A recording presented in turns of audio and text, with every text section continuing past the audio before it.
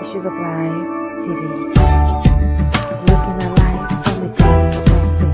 Looking at life from a God perspective. God, your heart. God, your heart.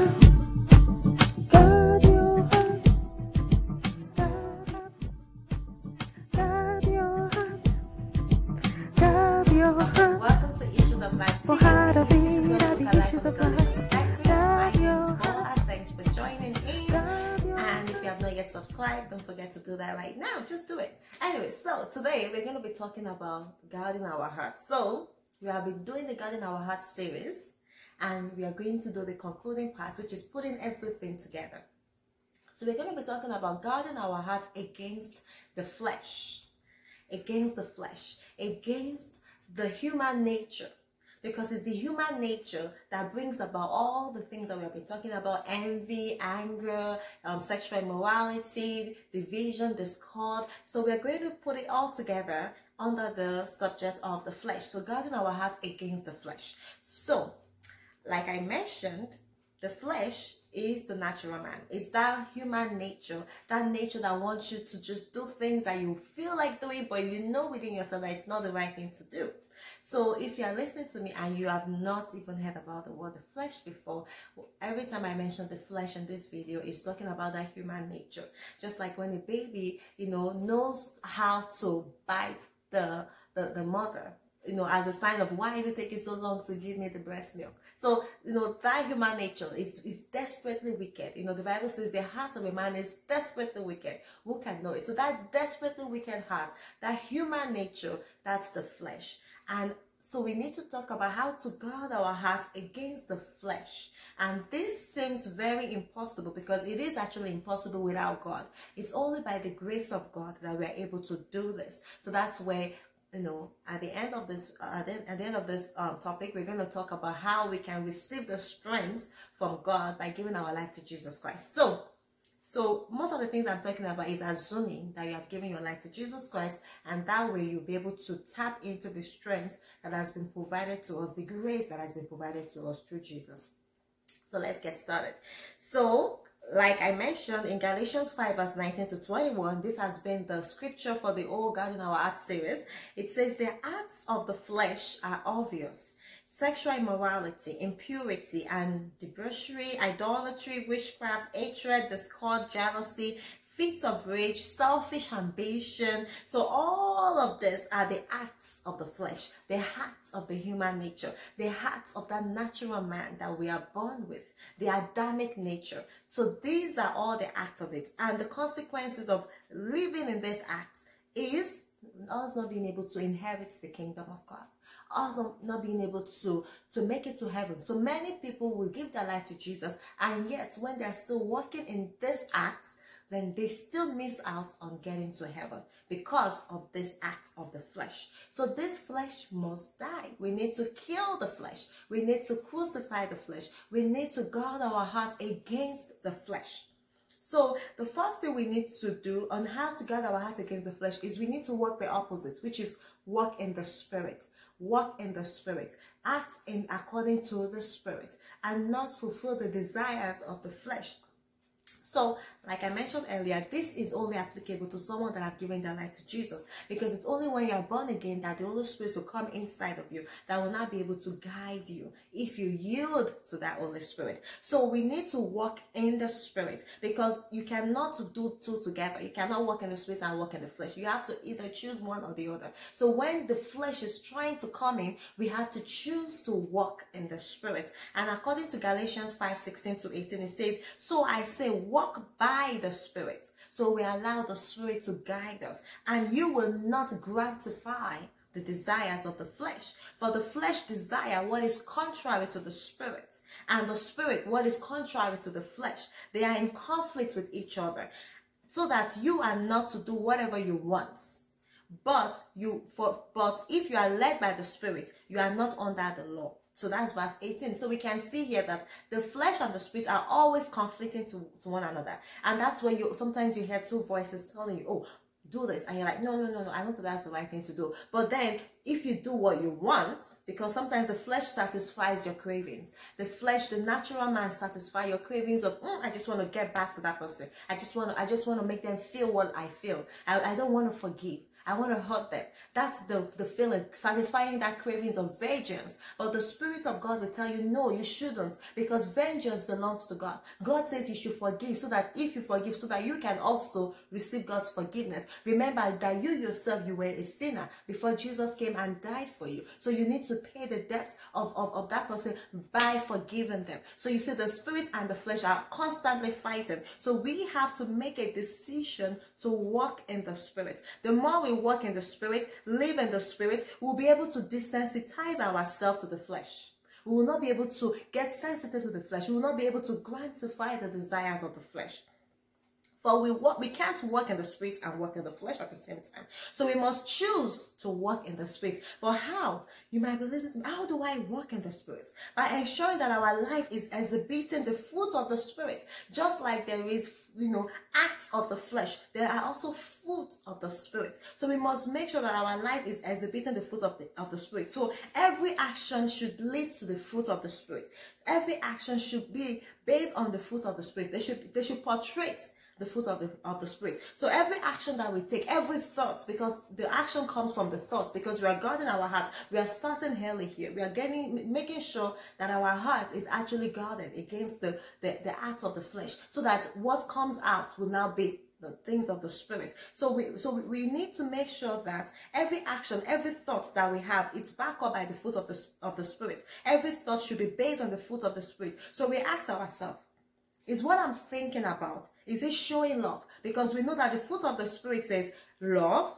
So the fruit of the Spirit, according to Galatians 5:23-26, is love, joy, peace, forbearance, kindness, goodness, faithfulness, gentleness, self-control. So these are the fruit of the Spirit. So we know that the fruit of the Spirit everything that we do, the thoughts that we have, should be based on this. So we ask ourselves, which aspect of the fruit of the Spirit does this action of thoughts support it? So we'll be able to decide, okay, this is definitely how I'm supposed to work. If this is so satisfying, is fulfilling the fruit of the Spirit, then we know that, okay, then this is working in the Spirit. So this is working in the Spirit. The umbrella of it all is love. We know that love, according to the word of God in the book of Corinthians, talks about love is kind, love is patient. Love does not envy. So when we know that we are working in the Spirit and it's supported by love, because you might be asking, how do I walk in the Spirit? Is whatever you're thinking about, whatever you're doing, is it backed up with love? And I'm not talking about selfish love. I'm talking about love from God, the pure love, the divine love. And this kind of love can only be experienced when we have given our life to Jesus, because we cannot give what we don't have. We have to first accept the love of God for us to be able to show the love of God. So, okay. So I think that it seems clear. So walking in the Spirit and not fulfilling the desires of the flesh is starving the flesh by not answering to the flesh. I don't know if you have had someone in your life whereby you just, you're trying to check up on them, call them, and it seems to be ignoring you. At a point, you just like, you know what, maybe this person doesn't want to talk to me anymore. So there's the same thing with the flesh. The more we ignore the flesh, the more the flesh will die, and then to become desensitized. If the flesh is telling you, oh, why don't you do that? Oh, why don't you just get angry? Why would the person talk to you like that? You need to defend yourself. I'm like, no. Blessed are the peacemaker, for they are children of God. I am a peacemaker, for the Spirit of God says that. So I'm just going to let peace reign. And then the flesh comes to you. Oh, did you see the way she just talked to you? Can you just imagine how she just, put you down as if you don't know, you're stupid or something? I'm like, oh, well, that's okay. Well, the Bible says, I should love my neighbor as myself. So, I forgive, for they might not know what they are doing. So the more you are constantly resisting the voice of the flesh will continue to die. So walk in the Spirit, when we talk about, being righteous conscious is better than trying to be sin conscious. Oh, I don't want to sin.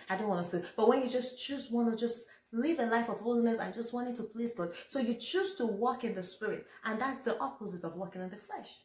So walking in the Spirit, the more we walk in the Spirit, the more we'll be able to resist and guard our hearts against the flesh. So when we ignore our ears to the suggestions of the flesh, we are doing that by walking in the Spirit. So we just choose to do the opposite by walking in the Spirit. Walking in the Spirit. So the second thing we need to do is we must watch and pray so that we do not fall into temptation.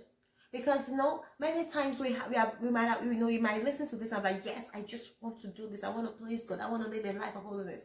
But it's not by power. It's not by might. It's by the Spirit of God.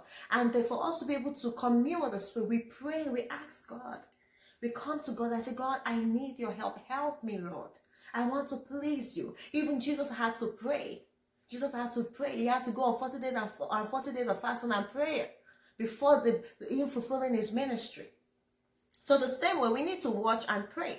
The Bible says in Matthew 26 verse 41, watch and pray so that you will not fall into temptation. The spirit is willing, but the flesh is weak.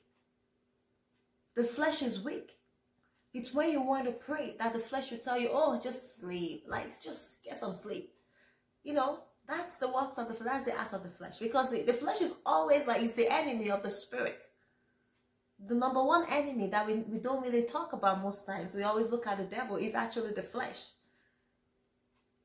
Like, one of my pastors mentioned, we are carrying the Antichrist with us all the time. And that Antichrist is the flesh, because it's always against what God wants us to do. So we need to kill that flesh. So we need to pray. We need to watch and pray. We need to be watchful and prayerful. We need to fast as well. We need to fasting also denies the flesh of the things that it craves for. Because I don't know if it happens to you. When I'm fasting, I'm calmer in my. I'm calm. I'm able to subdue that flesh. My response are always kind of different. But when I'm full of food and eating and watching this and watching that, the spirit is silent. So we need to subdue, the flesh by being watchful, being prayerful, fasting. The body is weak to resist the temptation of the flesh or that of the devil. So we must strengthen our inner man. We must strengthen the spirit man. We must strengthen it. When we give our life to Jesus, it's our spirit that is regenerated. And for us to be strengthening in the spirit, we need to be rooted in Christ. And this is in Ephesians 3:16-17, Amplified Version. It says, it grants you out of riches of his glory to be strengthened and spiritually energized with power through his spirit in your inner self, so that Christ may dwell in your hearts through your faith, and may you have been deeply rooted and securely grounded in love. So we need to be spiritually energized. And to be spiritually energized, to charge our spiritual battery, is praying, fasting, and just being watchful and prayerful, so that we do not fall into temptation, so that the flesh, we can subdue the flesh and the spirit can arise. So that's one of the ways for us to be able to guard our heart against the flesh. For the spirit to be able to resist the temptation of following after the flesh, we need to train ourselves to resist, control, and subdue the flesh, even by fasting, like I mentioned, denying the flesh of what it wants and needs. No wonder Jesus said, if any man will want to be my disciple, he must deny himself, the flesh, the natural man, the human nature, and follow me, so that all that will be left will be the spirit.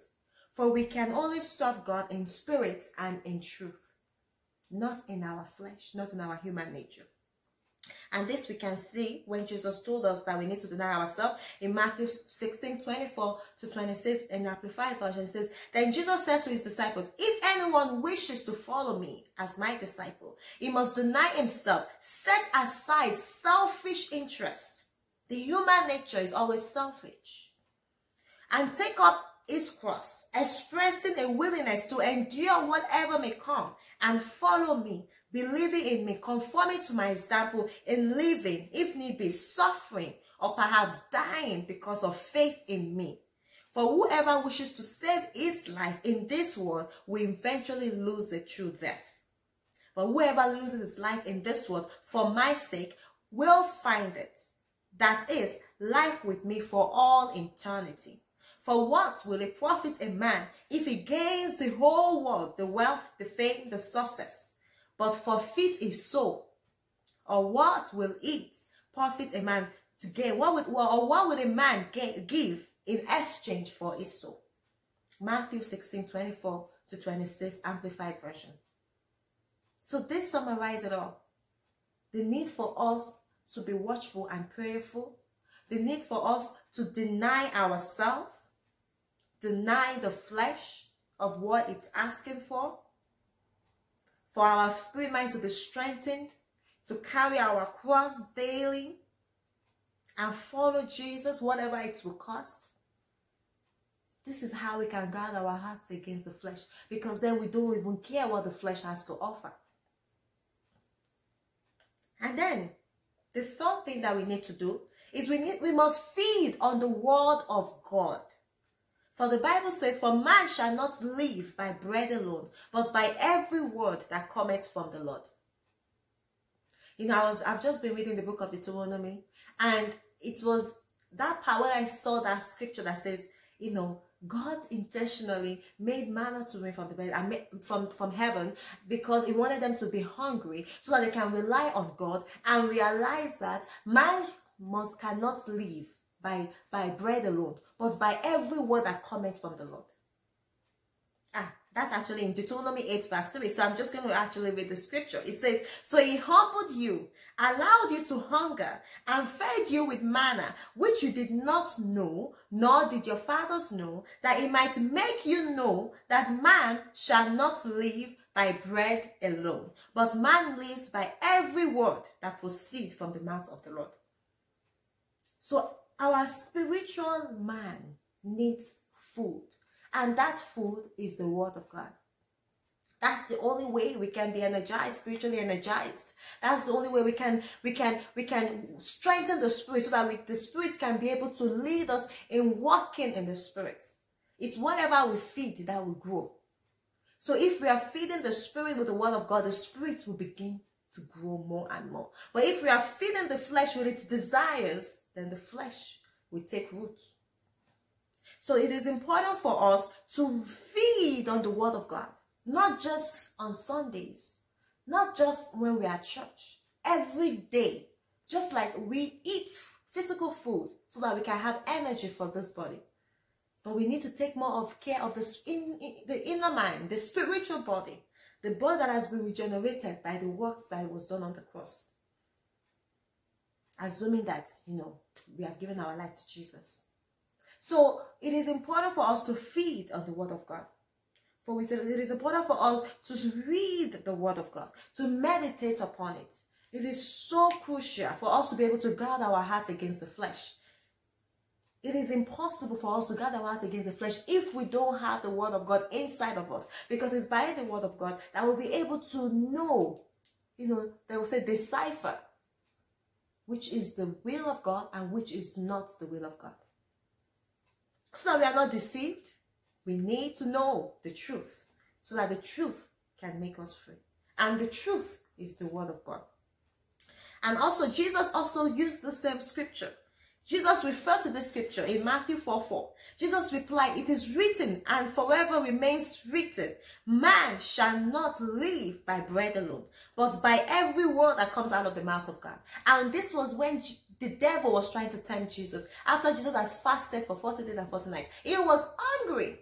The flesh, you know, was trying to come in. The devil was trying to, you know, the devil used the flesh as its agent to bring about temptation. So the senses of the flesh, the hunger, the cravings, the food, and all sort of things, you know, it were fully alert when it comes to, you know, 40 days and 40 nights. He was hungry. It was written in the Bible, Jesus was hungry. And the devil came and said, oh, turn this stone to bread. But Jesus said, no, no, no, no. Man shall not live.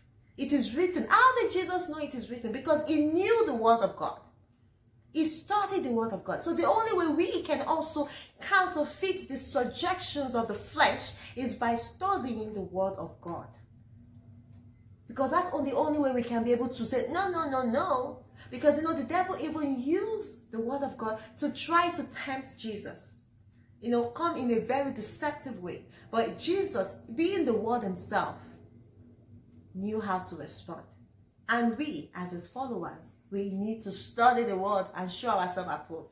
When we store in our hearts the word of God, we will have no choice but to satisfy the spirit and resist the flesh. For our mind will be renewed, that we will not be able to conform to the pattern of this world. And this is written in Romans 12 verse 2, the Amplified Version. And it says, and do not be conformed to this world any longer with its superficial values and custom, but be transformed and progressively change as you mature spiritually by the renewing of your mind, focusing on godly values and ethical attitudes, so that you may prove for yourself what the will of God is, that which is good, acceptable, perfect in his plan and purpose for you.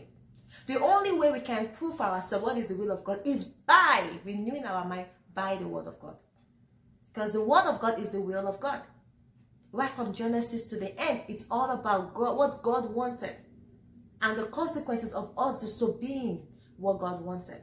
So when we study the word of God, we'll be able to know what the will of God is. We'll be able to know what is good, acceptable, and perfect will of God for our life. You want to know your purpose? Study the word of God. You want to know why are you on this earth? Study the word of God. It will be very clear to you. So it is important for us. For the flesh is always wanting to conform to the pattern of this world. We have to starve the flesh by feeding on the word of God and resist to feed the flesh with its desires. And what are the desires of the flesh? The lust of the eyes, the pride of life. So 1 John 2:16 to 17 Amplified Version, it says, for all that is in the world, the lust and sexual cravings of the flesh, and the lust and longing of the eyes, and the boastful pride of life, which is the pretentious confidence in one's resources or the stability of earthly things. These do not come from the Father, but are from the world. And the verse 17 says, the world is passing away, and with its lust, the shameful pursuits and ungodly longings, but the one who does the will of God and carries out his purpose lives forever. So by storing on the word of God, that means there is more of God in us. For the word of God is God himself. And the flesh is always after the lust of this world, the lust of the things we can see, the pride of life. So it is important for us to starve it by studying on the word of God. For God, the word of God is God himself, as we know in John 1:1-5, and it says, in the beginning was the word, and the word was with God, and the word was God himself. So when we study on the word of God, there is more of God in us, meaning there is light in us, and then the darkness, the works of the flesh will be able to be put out. So where there is more of God in us, there is light in us, then darkness, the flesh, the evil will have no choice but to be subdued and died.